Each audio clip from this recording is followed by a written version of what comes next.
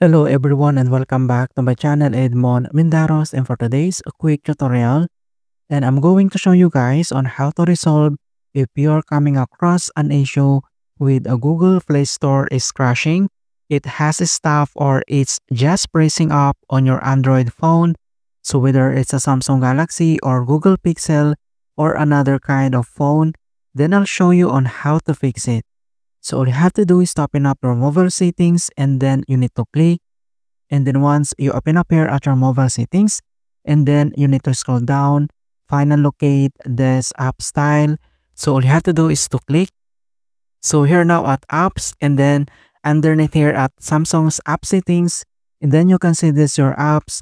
So all you have to do is to find and locate this Google Play Store, and then you need to scroll down. Then if you find already this Google Play Store, so all you have to do is to click. And then here now at App Info, and then Google Play Store. Then here now at left corner, and then you need to select this storage here and then click. So here now at storage, and then you need to select the clear cache button here at the bottom right corner, and then you need to relaunch the app. And then if you're still having problem, then you can go ahead and click this clear data here at the bottom left corner, which will clear the app's data including the file settings. Then close out of here, and then you need to relaunch again your Android phone. Alright, so that's it guys, and thanks for watching.